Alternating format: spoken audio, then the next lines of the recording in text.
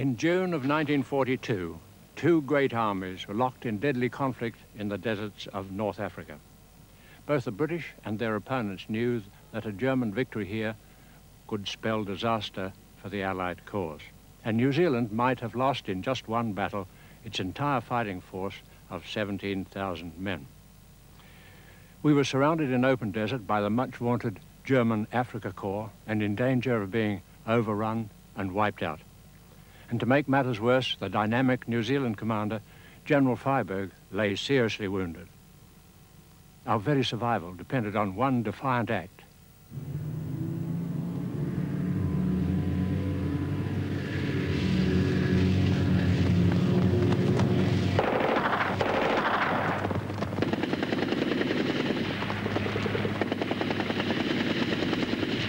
General Freyberg hated Germans. Once they had decided to endeavour to destroy the British Empire, as he pointed out they had done in the Second World War as in the First, there was only one place for them, and that was that they should be killed. Freyberg had plenty to be anxious about at this stage. There'd been the defeat in Greece, closely followed by the loss of Crete. Two major disasters during his command of the New Zealanders. Freyberg himself wasn't to blame, but in New Zealand, people were worried about the heavy losses that had occurred. His own reputation was on the line with the government, in spite of the reassurances they'd been given by the British. In North Africa, Freyberg and his men were about to confront an enemy commander who had many of Freyberg's own characteristics. General Erwin Rommel liked to move with his forward troops and share their dangers. He believed in seeing for himself and commanding from the front. I think, as far as the general was concerned, he didn't make a hero out of Rommel, of course. He didn't, I think, see any reason to do so. But he certainly treated him as being a general of high capacity, of great capacity. I should think couldn't have done otherwise after having fought him for some years. Like Freyberg, Rommel believed in using maximum mobility, and he was an expert in working tanks, artillery and infantry in one closely united team. Today, no army would dream of sending in their infantry to fight alone while the tanks swanned off to do their own thing somewhere else. But back in 1941, that's exactly how the desert battles were being fought by the Allies. General Rommel knew the score, and he always insisted on sending in his guns, his armor, and his infantry together. At that time, General Freyberg had no battle tanks under his command. We had to rely on British armor. And unfortunately for the New Zealanders, it took a very long time for the British to get that message. We were fighting, clawing it with bare hands against the German tanks virtually in those days. And we only survived through the incomparable bravery and energy of our own infantry and artillery. It was a grim time indeed. The ground was pretty stony and a little low scrub on it. And whenever a man was killed, you see, you took his rifle and his bayonet, if you could get it, and stood beside him, because it was dead flat and you couldn't see the bodies, you see. And then the graves unit would come along and register it and so on. The interesting thing is that years later, when they came to exhume these graves, they were in very good order, because the sand was so dry, or what sand they could get was so dry. The stakes were enormous. The Suez Canal was vital to the Commonwealth because it was a focal point on the sea and oil routes of the world. And it was to protect this channel that many of the bitter battles of those years were fought. Now that the other end of the Mediterranean had been blocked by enemy action, this canal became even more important. The Suez Canal gave access to the British naval base at Alexandria on the Egyptian coast. The entire area was one vast British base, and it contained the very lifeblood of Allied operations, oil. The war was fueled entirely by this precious commodity. Without oil, Allied operations would have collapsed. I recall those years in the desert as a time of challenge and achievement, of shared dangers, triumphs and tragic losses. We'd learned some bitter lessons in Greece and Crete, but we'd put those failed campaigns behind us as we prepared for the next. General Freyberg was in his element in the harsh conditions of North Africa, and in my view, it was here that he achieved the pinnacle of his long fighting career. He was just the man to command mobile troops in hard-hitting encounters. But first, Freyberg had to rebuild the division after Greece and Crete. Nearly a third of the original force that had sailed from Wellington just a year beforehand had to be replaced. Freyberg threw all his energy into bringing his men up to desert fighting trim again. In his view, it was here that we reached the highest level of performance ever. Freyberg reported back home, "The New Zealanders are ready to return to the attack." We needed to be. A German presence had introduced an entirely new element into the desert battles. By the middle of 1941, Rommel had driven the British forces right back to the Egyptian frontier, leaving the port town of Tobruk an isolated garrison. Rommel planned to push on to the Nile, but the British struck back in an effort to relieve Tobruk and destroy the German forces. The battle revealed the same old faults, infantry and tanks fighting separately. Freyberg was concerned about the British commander's plan, and he said so. He was rebuffed and told he was getting jumpy. But he was soon proved right.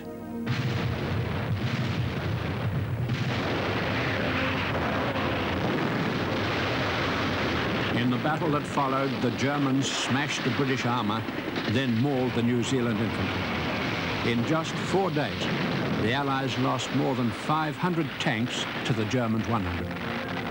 Freyberg's force was split up by orders from above and left exposed without adequate tank support. It was a ghastly battle, one of the worst, I think, that I've been in. The Germans completely dominated it with their machine guns, and they mowed our men down. I thought our men were magnificent. Radio vans would broadcast, BBC broadcast to us. And one of those said we had the enemy surrounded in Libya. And after this firing in all directions from our little hollow one day, one of our gunners said, "Yeah, we've got him surrounded, all right. We've got him surrounded from the inside." On a personal level, Freyberg's legendary luck held. At one stage, he was within an ace of becoming a statistic or one of the Germans' most prized prisoners. Visibility was pretty bad. There were trucks alight, a lot of smoke, a lot of dust. And when it cleared a little, 3 great German tanks were sitting amongst the battery of the 6th Field. And New Zealand soldiers were surrendering to the Germans. See them going. And General Freyberg said, "What do we do now?" And I said, "Go back to 4th headquarters, to 4th Brigade headquarters." We'd come past it during the night. It was only about a mile back. So I went over to my car to get into it, and it wouldn't go. I can remember now the driver pressing the button, and so we bailed out. We started to run, at least we were too proud to run, but we started to jog, and while we were jogging, the tank saw us, and one of them shot and killed the driver. Both armies had fought themselves to a standstill, each bloodied, battered, but unable to deliver the vital knockout blow. More New Zealanders were killed in this short campaign than in any other battle of the entire war. Almost 900 lost their lives.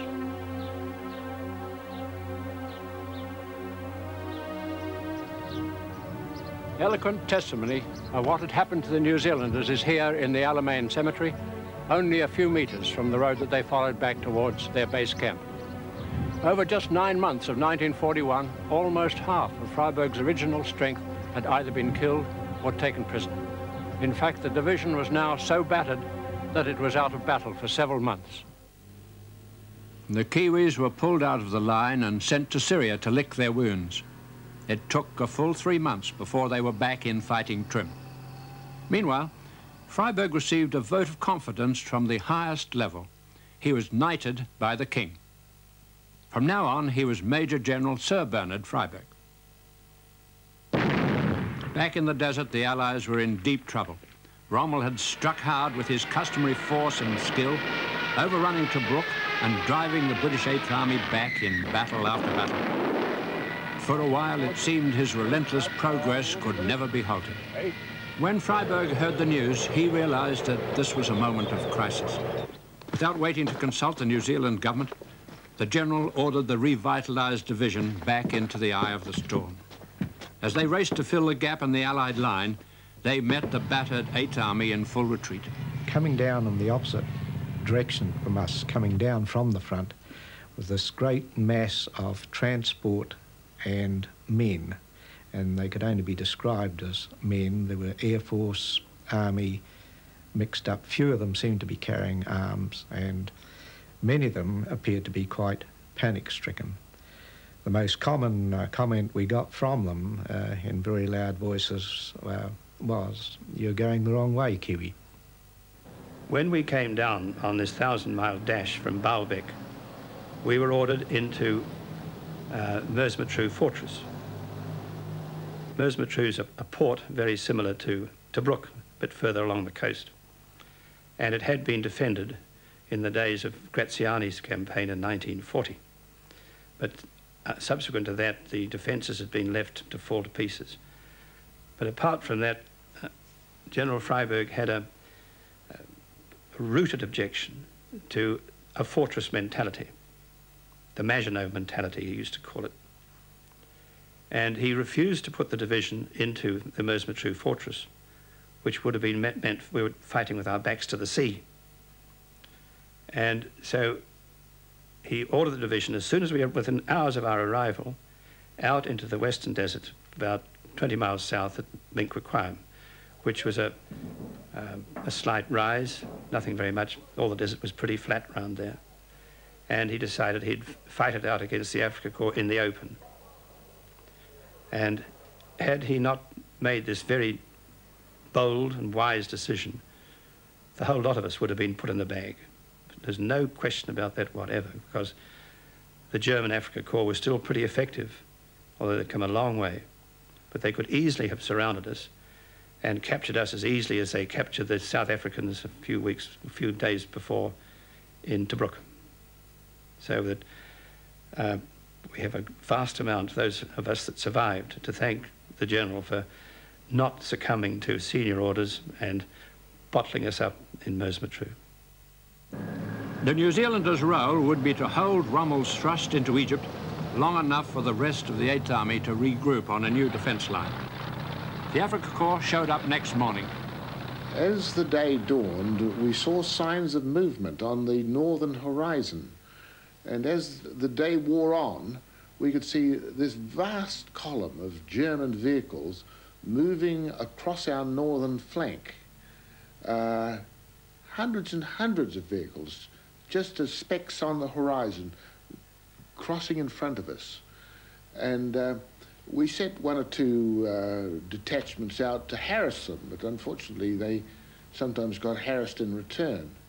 The Germans had a certain amount of air activity on their side at the time, but I remember most, not so much the fighting during the day, as this sense of the enormous scale of the German advance. By late afternoon, we were surrounded and under constant attack. There was no chance of outside help. The rest of the Eighth Army was heading back to regroup. Rommel had liquidated isolated groups before, and it now seemed quite likely that the entire New Zealand fighting force would be swallowed up by the Axis flood. Freyberg wasn't about to allow his cherished division to become one massive casualty at the hands of an enemy that he'd hated and despised for years. He had total faith in his men. He knew that there'd be more hard fighting ahead, and he wanted his New Zealanders to play their part. Freyberg ordered them to break out of the German stranglehold that night. As he prepared that action, Freyberg's forceful leadership almost came to a tragic end. The general decided that he must have a look for himself. So here we were out in front of all our forward lines of defence when down came this salvo and he got badly wounded with shrapnel through the back of his neck. It had great effect on our men, having seen him early in the morning and then late that afternoon to hear that he had been wounded. We didn't know how badly wounded he was, but the morale just went down that the general was out of action. The great soldier and fatherly figure that we adored suddenly was no more in battle. That affected the morale of at least my platoon, and that would be a reflection of the whole battalion. Just before 2 a.m., with bayonets fixed, the Kiwis set off straight at the German lines. The breakout was led by Brigadier Jim Burrows, the man who'd commanded the abortive Kiwi counterattack on Crete. This time, though, Burrows wasn't going to be stopped. Well, I was absolutely certain, without any shadow of doubt, that we couldn't fail, just by the attitude of the men, silent, determined, not a sound. When the firing broke out, there'd be a little bit of recoil everywhere, all around, and then surging forward again. Among them was one of the very, very few men ever to be awarded the Second Victoria Cross for outstanding bravery in battle, Captain Charles Upham. I remember saying to our fellows there, I said, we've got to make a job of this, because I said, old Tony will be coming through behind us in an ambulance. And that would have, you know, made the fellows even more determined. That was the esteem he was held in. And he did come through in an ambulance. But that was, you know, the fellows wouldn't have let Tiny fall into the hands of the Huns. It was my real baptism in fire. I still say, even to this day, I don't know how anyone can come out of it alive when just a mass and a hail of fire coming at you from all directions, from the flank, from the front, anti-tank guns were being used at you, you know, and for the first time, with a bullet whizzing past your ear, you can always tell the very close ones. And you know, phew, you knew it was very close. But there's no use turning your head one way or the other, doing, you had a job to do, and, well, you just went. And fortunately, we got through. And one of my NCOs described it afterwards to me as, he said, we were like a pack of all-black Fords. He said, nothing was going to stop us. And this was right, nothing did stop them. You could hear, in the soft sand, you could hear trucks churning through the sand with Germans jumping aboard and trying to get away, because they will not, no troops in the world will stand up to our folk in a night attack. I assure you of that. No troops in the world. Former All Black Captain Jack Griffiths, a nimble first five, was well used to dropping hefty men in his rugby playing days. But that night, the roar of the guns replaced that of the crowds as he made perhaps his most vital flying tackle ever. The infantry attack was successful. The transport was going through when suddenly we hit the German tank line, the 90th Light as well, and all hell broke loose, as you can imagine. There was tracer bullets flying all over the place, through this, through that, and there was, everything was screaming and going on. And although heavily dosed with morphia, the general got to his feet. He still had his web belt on and his pistol. He grabbed his pistol, had it up above his head, raving round the caravan, saying, "This is Balaclava, this is Balaclava." I was in an awkward position, not being strong enough to manhandle him, so I had to tackle him, to put him back on his bed and hold him there.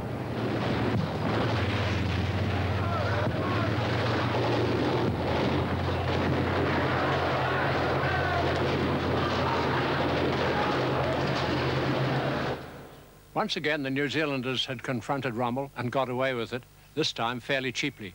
Miraculously, fewer than 140 men were left behind in that midnight scramble, and we'd given the Afrika Korps quite a shock and slowed down their rate of advance. The next morning, General Freyberg was transferred to a New Zealand hospital, and he refused to be operated on until he'd given headquarters his account of the battle. After that, he was out of action for several weeks, fretting through the vicious battles that were to follow. I'd heard so many stories of the courage and leadership of General Freyberg that I had not expected to find such an easy patient to nurse. He was so cooperative, so kindly, thoughtful and generous.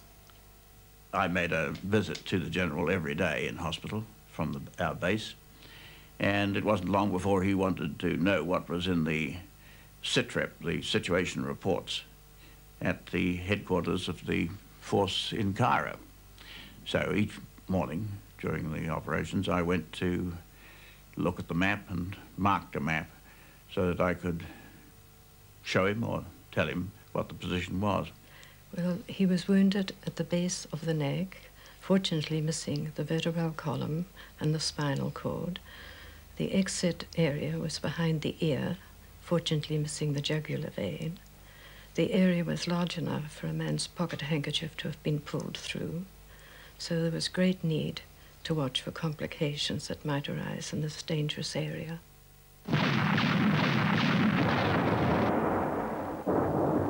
The 8th Army was on the defensive, fending off Rommel's thrusts.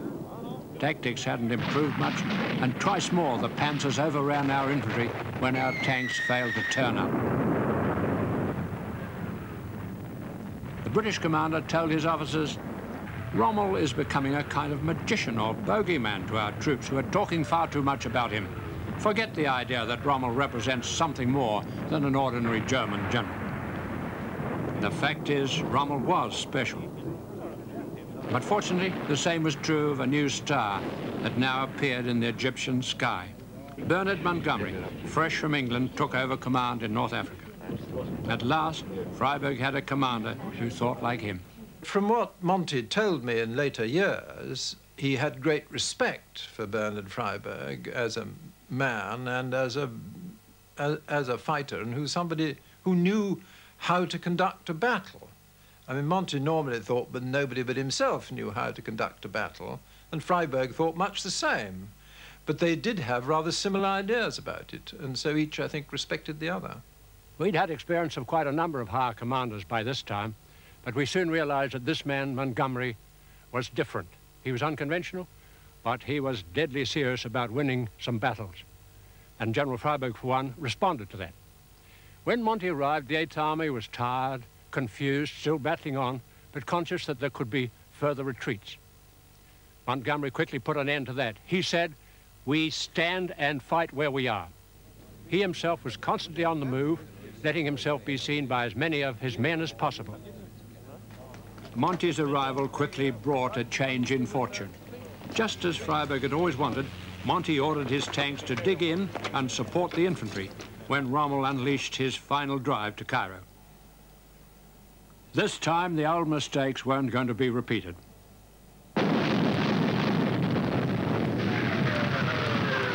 Rommel was stopped in his tracks by the 8th Army, now strongly supported by the Desert Air Force, with the New Zealanders right in the thick of it. We saw that Rommel wasn't invincible after all. The tide had started to turn.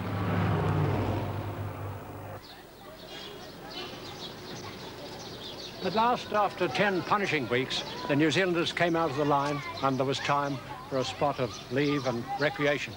Fortunately, there were plenty of facilities available, apart from the dubious delights of Cairo and Alexandria.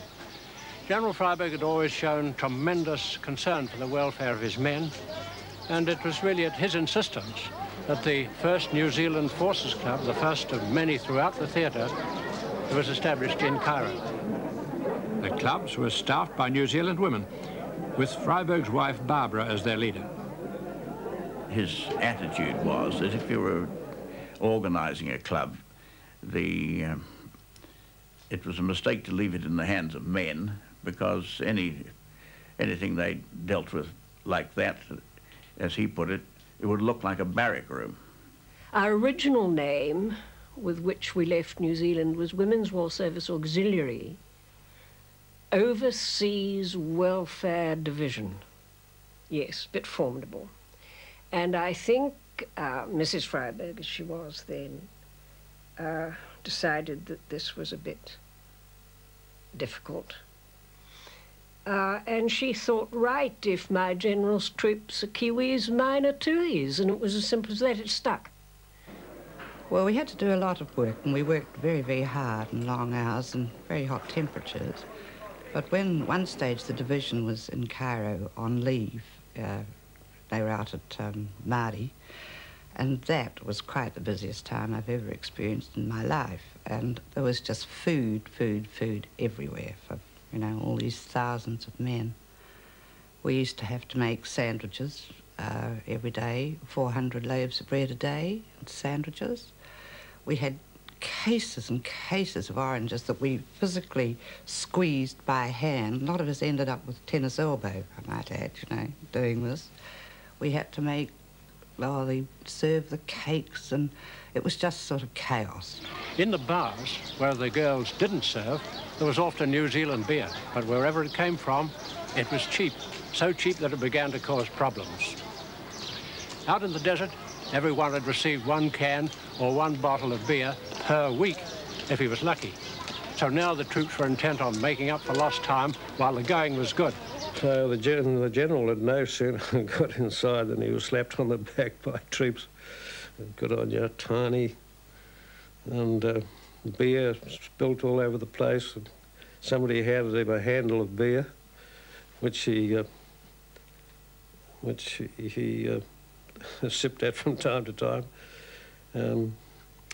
But he went right round the whole bar and getting slapped on the back and beer spilt everywhere. And he was very noble about it, and the troops were very fond of him, really. Otherwise, he probably wouldn't have got the reception he did. And when he came out, he said, "My God, can't these Kiwis drink?"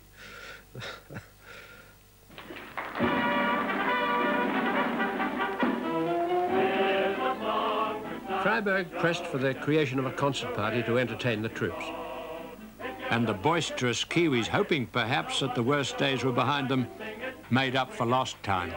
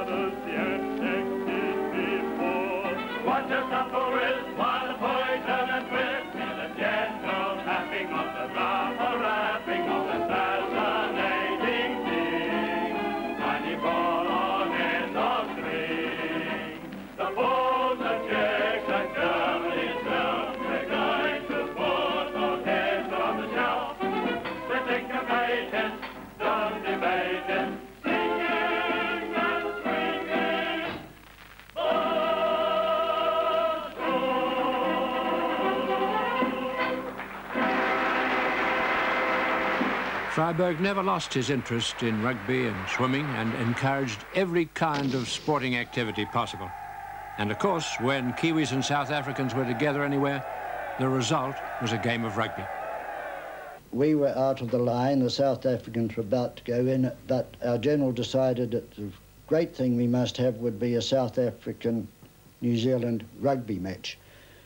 Our team under the Reverend Frank Green was put into camp for 1 week to train. It was led by a well-known rugby administrator and rugby player, Jack Sullivan.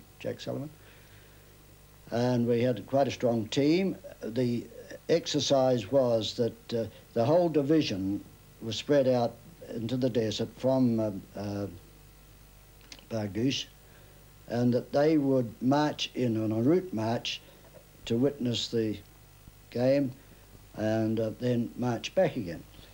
You could imagine that thousands and thousands of troops doing this sort of thing, something had to be done from a security point of view. So the RAF were brought into a party and they gave air cover, whilst the Navy at sea were on alert. So the whole afternoon went off without incident from enemy action, but good action from the New Zealand team because it just managed to win. But soon the New Zealanders were to face a tougher game, a return match against Rommel and the Afrika Korps. Their encounter was to be part of one of the great battles of history, and at a place few of us had ever heard of, El Alamein.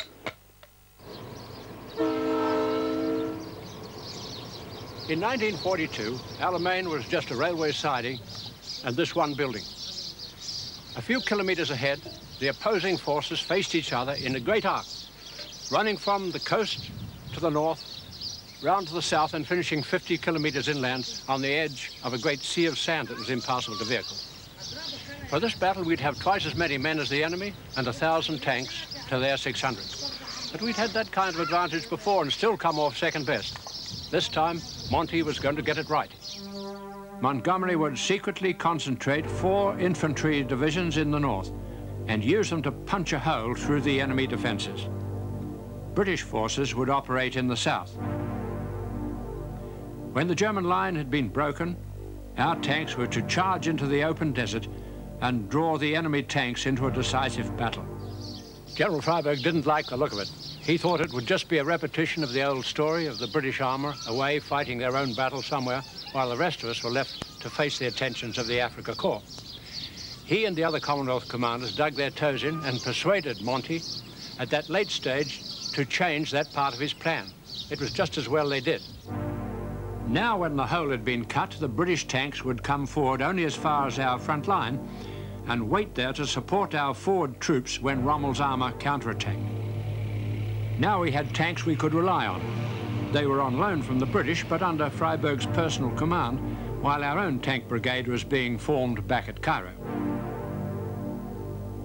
The plan was for an infantry attack at night, covered by a 900-gun artillery barrage. The first time such a technique had been used since World War I. On October the 23rd, after weeks of preparation, we waited for the start of the great battle.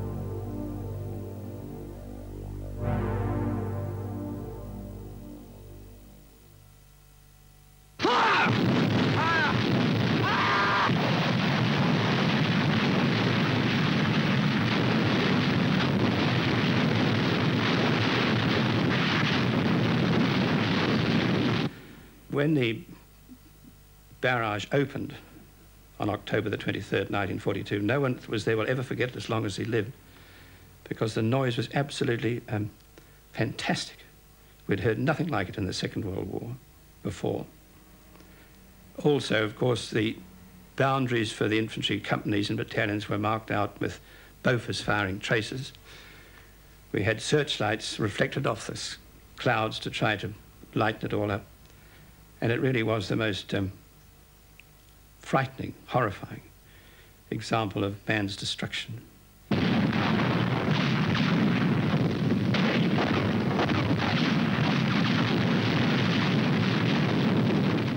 We turned around and could see this enormous barrage behind us. The flash of the guns was so intriguing. In fact, I think for the first 100 yards or so, most of us were more or less walking backwards looking at it. Terrific.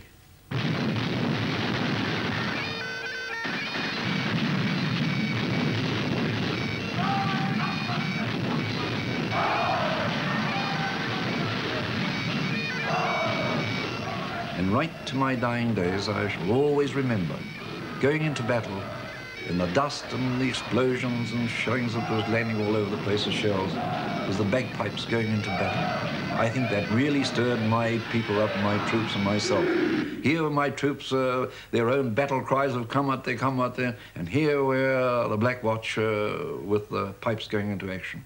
To me, that will always remain in my memory, and it really stirred me to hear the pipes, the Black Watch going into battle.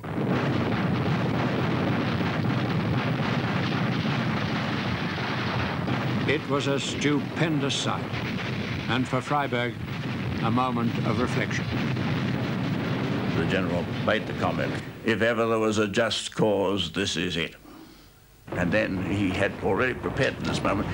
I think through his ADC he had been carrying around a bottle of French Burgundy, and he and the Chief of Staff toasted our cause on that occasion.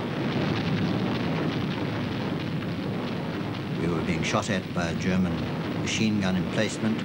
We charged it. Several of the boys in my platoon got hit on the way. As we reached the emplacement, the Germans got up to surrender, but we thought, no, too late, chum. And so I'm afraid they got their measure. This imperceptible rise, running up from the Alamein station, was the New Zealanders' objective. When daylight came, it was clear that a big dent had been made in the enemy line, but there was no breakthrough. Our tanks were unable to break through the enemy crust here, and the Germans seemed unable to mass enough force to push us back. Up to the north, the Australians made a gallant attempt to get a breakthrough there and failed. It seemed as if the battle might turn into a stalemate. As usual, General Freyberg was well forward, and he knew exactly what was going on. And eventually it fell to him to break the stalemate. Montgomery agreed to change the direction of the attack. A new thrust was now mounted under Freyberg's command, using his tanks, the 9th British Armoured Brigade.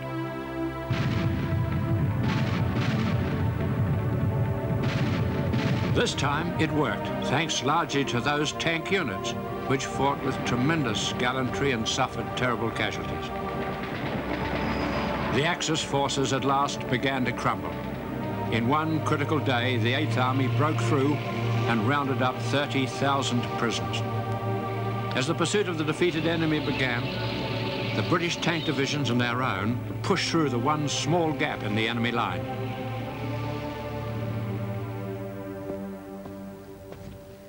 It was here that I had my first personal experience of the General.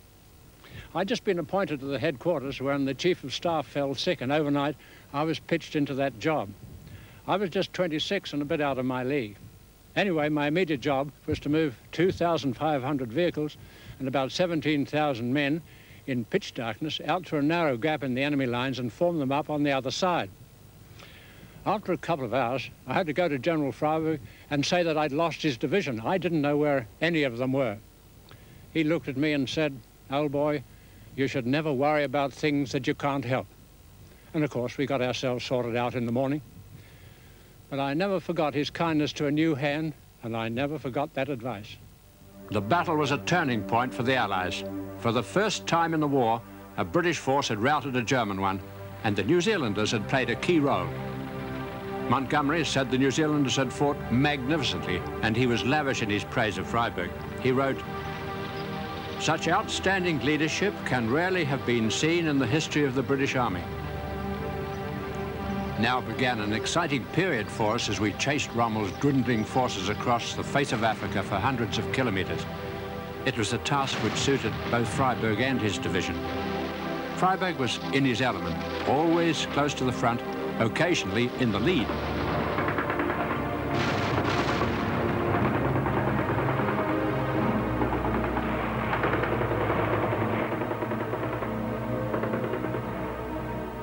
General Freyberg's enthusiasm for keeping well forward occasionally got us into trouble. One day our tank actually became the leading vehicle of the entire division as we moved across the desert. I thought very inappropriately. Sure enough, we ran slap into a German rearguard that opened fire on us with high-velocity guns. As usual, the General was sitting on the outside of my tank, and he too moved with extraordinary velocity in through the turret of the tank as we zigzagged across the desert, taking avoiding action. He was a very brave man, but not a foolhardy one. Well, I think everybody in the desert who ever came across General Freyberg had the most immense admiration for his courage, which was absolutely evident from the way he always was up where things were at their hottest. I mean, I have a vivid memory of seeing him in the most tense period of those November-December battles in '41, standing there with a radio microphone in his hand, talking calmly into the radio while stuff was going about all over the place. I mean, he was, I mean, sometimes you thought he went a bit too far that way. It was no joke being told to go and see General Freyberg in the middle of a battle. He was a big man in every way. I mean, he not only was a big man physically, but he was a big man from the point of view of his character. The example he set was a splendid one which everybody admired. Time after time, the Desert Fox came within an ace of being trapped by the 8th Army, but he always managed to slip away. Desperately short of fuel, Rommel had to avoid full-scale battle at all costs. For Rommel and his panzers, the game was almost up. A few days after we reached the pleasant greenness of Tripoli, we had advice that a mysterious Mr. Bullfinch was going to visit us. It wasn't too much of a surprise when it turned out to be Winston Churchill. We put on a full divisional parade in his honor. Nobody likes parades too much, but we felt that this was a real red-letter day. And Churchill left us in no doubt what he thought about it. Our gratitude to the people of New Zealand who have sent this splendid division to win glory across the ocean on behalf of the peoples, all the peoples of the homeland. I give you our expression of earnest, warm-hearted thanks. Churchill appeared in a jeep. He got out of the jeep almost in front of me and embraced General Freyberg, and tears were running down his cheeks. It was a great moment for Winston. And then he came forward and shook hands with the general and said, "Bernard, thank God you're here." He referred to Freyberg as the salamander of the British Empire. In those days we still had an empire. And there was a rush for dictionaries, of course. Everybody wanted to know what a salamander was. He asked me first, because I was the closest one, and I said, I'm not sure, but it's some sort of a lizard. He said, "No, it's not." He said, "It's the name of a brand of cooking pots. He'd call me a blooming cooking pot." We soon learned that a salamander is a legendary creature that lives in fire. That symbolism wasn't lost on Freyberg, and he later used the Churchill imagery in his coat of arms when he became Lord Freyberg. Admirable symbolism for a man like Freyberg. And there was still going to be plenty of fire for him to go through as he led us westward through battle after battle and over hundreds of kilometres of desert, until at last the Axis forces were utterly defeated and pushed out of Africa for good, apart from 230,000 left behind as prisoners of war. The tide of victory had truly begun to turn. New Zealand had played a major part in the victory. Freyberg returned home with a first-hand account of the battles and good news for anxious families. I can tell you this, that the division are at present back from Tunisia,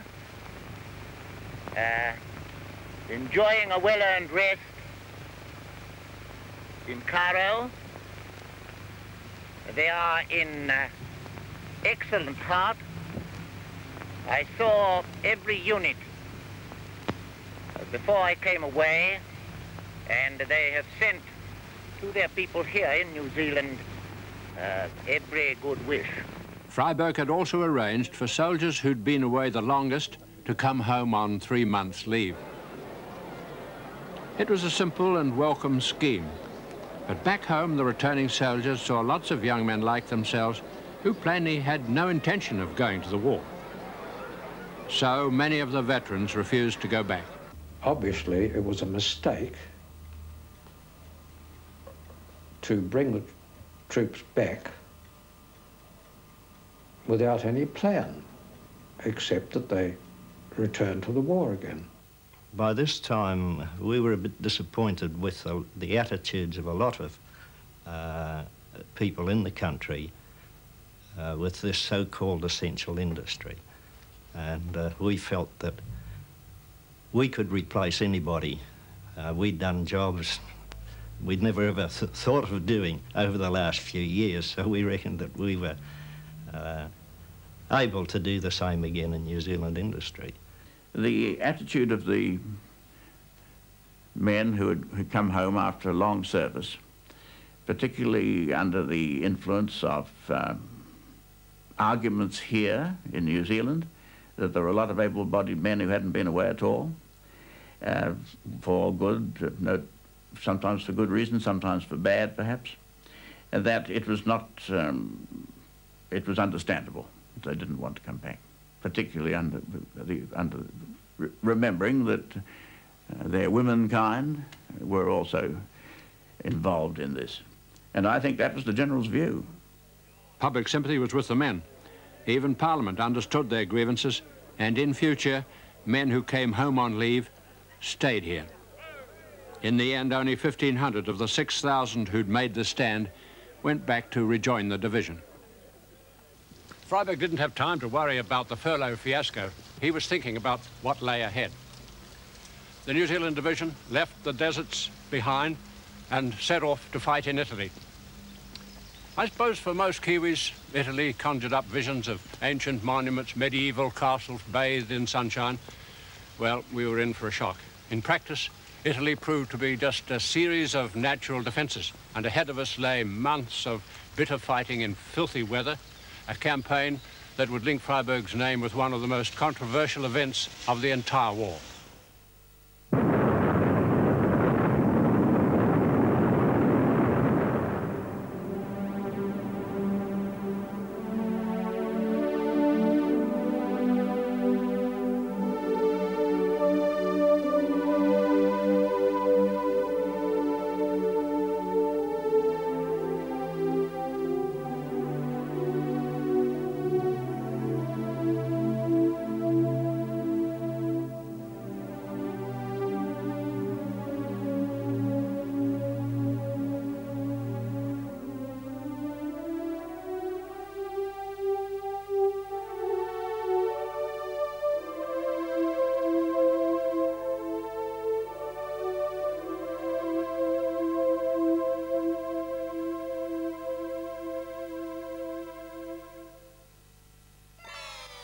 Next on Television One, we update the events of the day with the